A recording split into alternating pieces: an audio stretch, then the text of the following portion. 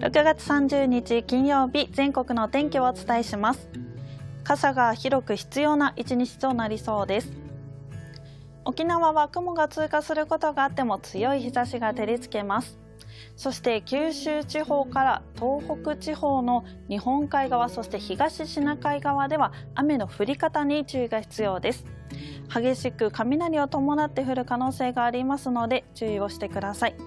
また道路冠水や河川の増水、土砂災害に警戒が必要です。